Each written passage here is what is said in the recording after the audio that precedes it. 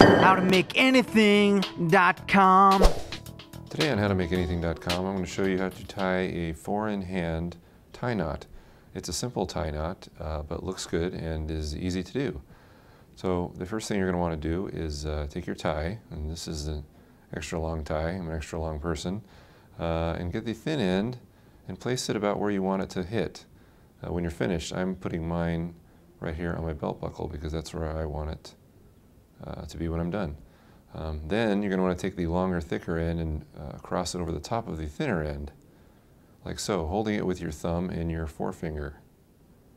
Then bring that thicker end underneath, go around once, and then underneath so that it pops out of the top. Now notice that your finger is holding the loop you've just created so that you can put the larger end in a second.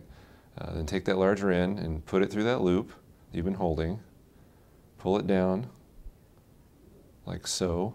Then you're going to want to take the narrow end and pull down while you push up on the knot. And that's how you tighten the tie. So there you go, that's the 4-in-hand knot. Notice where everything ends up, right there where you started, and you are done. This is howtomakeanything.com.